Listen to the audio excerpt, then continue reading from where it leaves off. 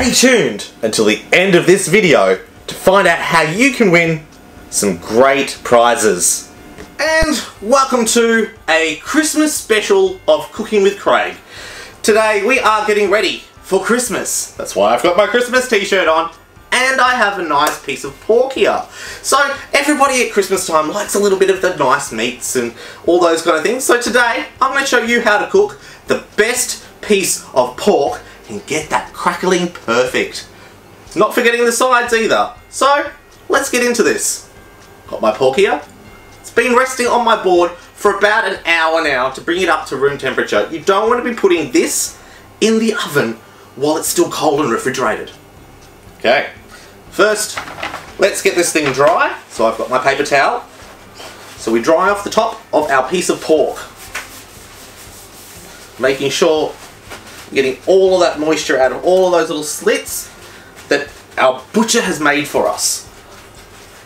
Alright, especially on the skin at the top, because we want to make sure that that is the driest so that our pork will crackle and we'll get that crunch when we want to bite into that crackling later.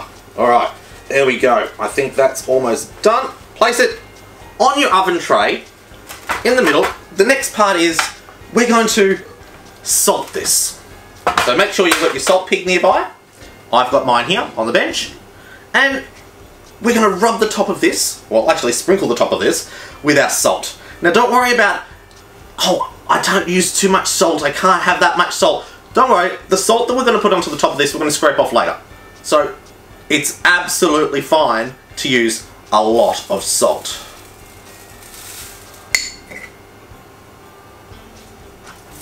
All over the top.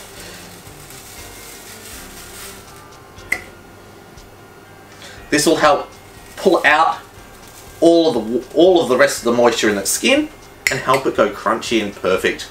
Now, I've already preheated my oven to 240 degrees Celsius. Now we're going to whack this in for 30 minutes just to make sure that that gets a nice hot outside seared into it.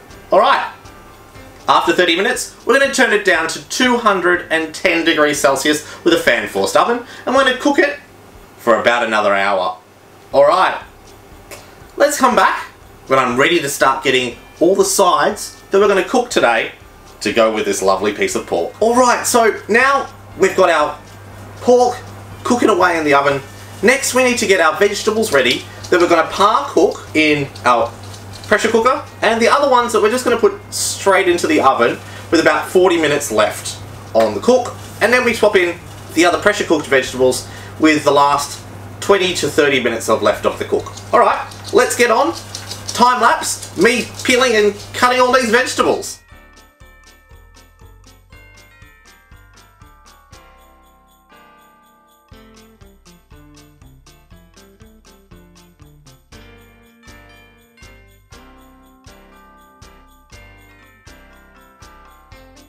Alright, so I've separated up my potatoes and the larger pieces of my carrots that I want to put in my pressure cooker.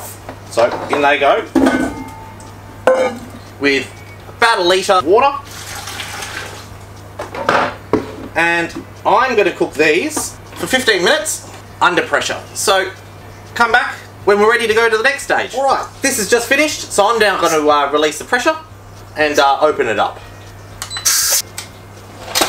Now that's done, take off the lid, get covered in steam, and with a ladle with holes, gently pull out the potato and put it on to your oven tray, ready for baking. Alright, I'm going to get all these out. Alright, they're now all done. I'm just going to put the carrots into here, and I'll whack these into the oven with 30 minutes remaining on my cook, so that these will crisp up nicely and finish cooking the rest. Alright. Be back in about 30 minutes with everything that I'll be pulling out. Alright, so I'm taking the pork out and I'm going to put it on my tray over here, and we're going to test the temperature and make sure it's come up to the right temperature. So turn this on, probe it in the middle. Alright, so I've now taken the pork out. It's now come up over 45 degrees Fahrenheit, which is over 165 degrees Celsius. At the moment it's sitting at 87 degrees Celsius, which is 189 degrees Fahrenheit. Alright, I'm going to let this rest for at least 20 minutes before I'm going to cut into it. Now, hear that sound? That's telling me that pork crackling is absolutely perfect. Alright, while we're waiting for that to rest, the rest of our vegetables in the oven, they should be finished in about 10 minutes, and our other vegetables I'm about to get ready and put on this stove. Alright, come back very shortly.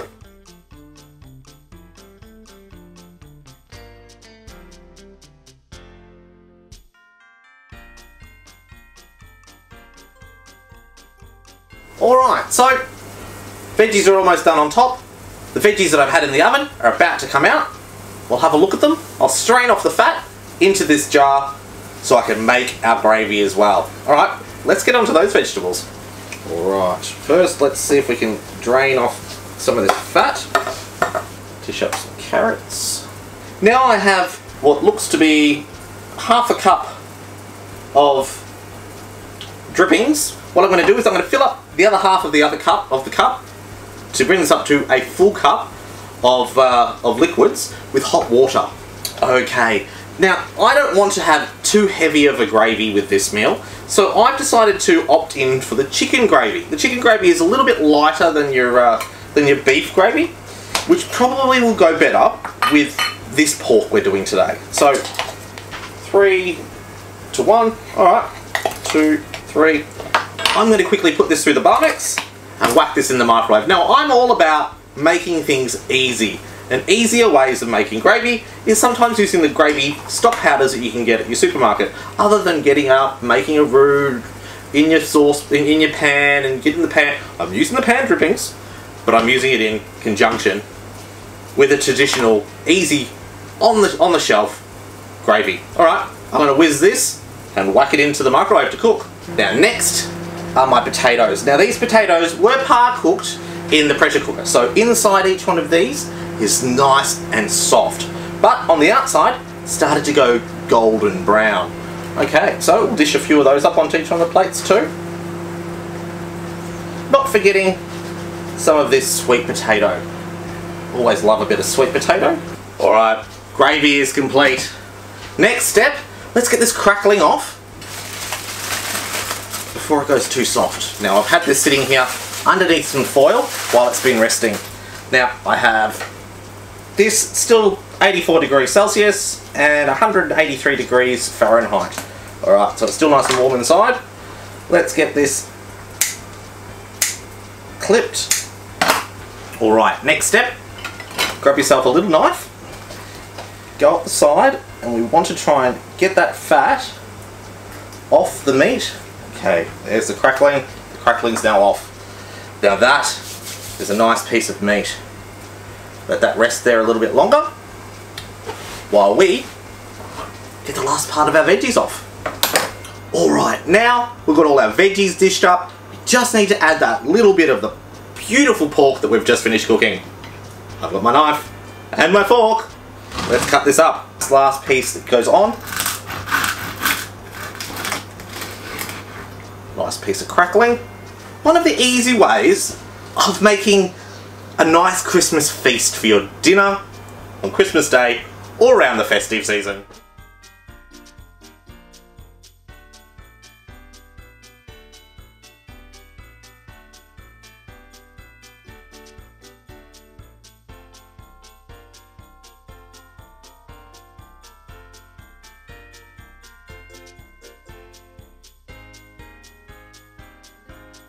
If you've seen anything you like in these videos, make sure you give us a big thumbs up. Don't forget any comments, questions, or things you want me to try and cook.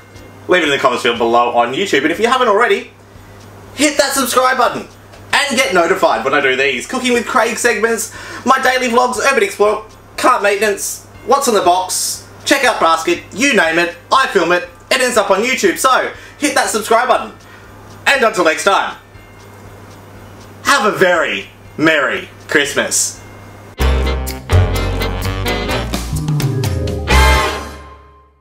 Awesome! You've stuck around to the end of the video to find out the secret code word for today's video. Today's code word is Christmas Eve. That's right, Christmas Eve. This one will actually be drawn on Christmas Eve at 12 noon, Australian Eastern Standard Time. Now, the winning person will win this awesome YouTube beanie. Now, here in Australia, it's a little bit hot, so you might want to wait until winter. Some parts of the world, it's probably snowing. So make sure you get that code word in the comments field below, and I'll post you this awesome YouTube beanie. That's right, you got to be in it to win it, and have a Merry Christmas.